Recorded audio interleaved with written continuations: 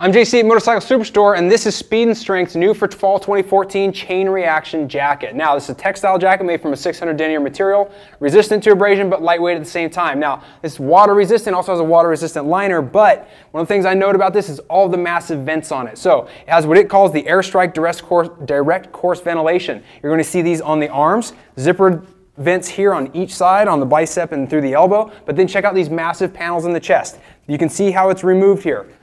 Simply unzip these, the whole thing will come out. So both sides, you can get lots of airflow across the front of this jacket. We'll go to the back in a second, we'll see that there as well. But some pockets here. One of the things I like about the chain reaction in particular is that they zip in the downward position, very secure. Other than that, straightforward. You do have some adjustment on the waist, Velcro strap there as well. So here's the back I was talking about, that massive direct course vent all the way down. This is really going to help keep you cool when you're out riding your motorcycle. Now, another thing to note about this jacket is the reflective properties. So you're going to have some nice reflectives here, get you better visibility out on the road. This jacket does come with CE approved vault armor, not only on the entire spine pad, but also in the shoulders and the elbows, so great coverage.